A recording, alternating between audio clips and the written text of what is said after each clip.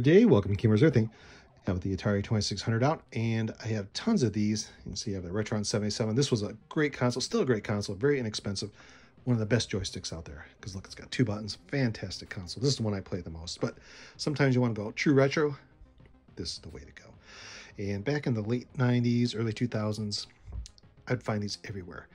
eBay, dirt cheap with games. People just wanted to get rid of them. Nobody wanted them. And now you have the Atari 2600 Plus coming out. Retron 77 came out maybe about 3 years ago. Fantastic console. I can't say enough about that. And I'm very anxious about the 2600 Plus. I know it's a little smaller, plays cartridges. Of course, it's through emulation, but modern HDMI port, really cool. And I probably have a minimum of 10 to 12 of these guys. I got them in boxes somewhere. I just got to pull them all out. I might put them all on a nice shelf so you can kind of see them all, maybe to make it a display case or something. But games are where it's at. You can see up here, Atari 2600 games. I've been trying to put them all in kind of order. You see I got some CX40s still in the box. We have a flashback. Got tons of these flashbacks. Always pick these up at Goodwill for like $5. But games, that's where it's at. So you can kind of see a little bit of everything in here. I wasn't picky, you know, I just buy a lot of them. Pawn store is a good place to find them. I've never seen them at garage sales anymore. Sometimes, you know, people say, hey, my kid's, 40 years old, 50 years old, moved out of the house. You want all these games? I say, yes, I do.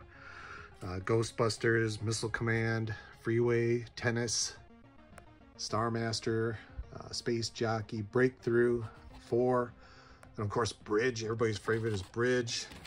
Towering Inferno is great. But I did pick out a bunch of games that I think you should get. If you're going to get the new Atari 2600 Plus, you get these games like Battlezone.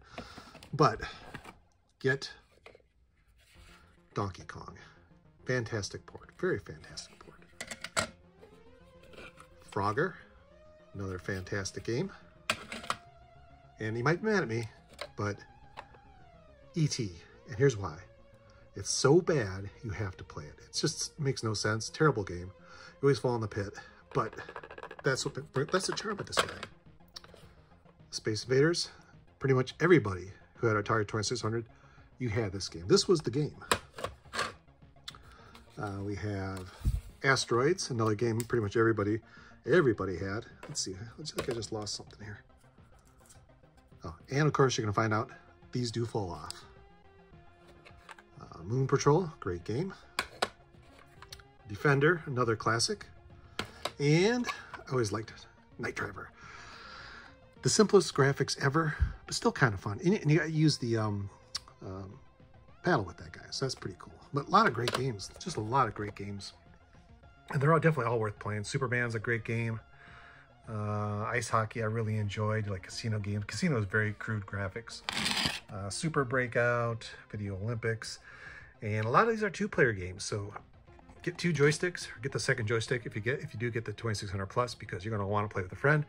And that's the way these games, a lot of these games are designed to be made. So anyway, that is our Atari 2600 collection. Maybe I'll do another video later on to kind of show you all the consoles. I got flashbacks, I got Atari 2600, all different versions of them. But anyway, I hope you guys enjoy the video. That's you guys. Have a great day.